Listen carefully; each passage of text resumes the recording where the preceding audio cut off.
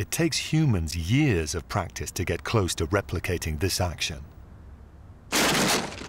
And many people who do karate talk about storing up energy and releasing it over a very short time period, and they're able to break boards and so forth, doing this approach. And it's in some ways that's analogous to the mantis shrimp, where you are generating a high peak force over a short time period to fracture something.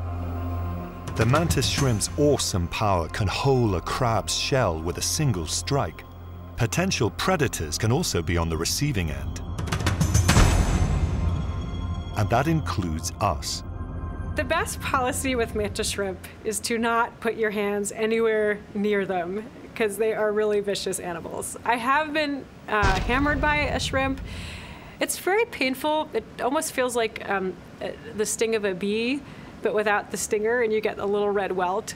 But far worse is when they decide to stab you. It's just like someone putting a sewing needle right through your finger, and it's awful. So the best thing to do is just to keep your hands out of the tank.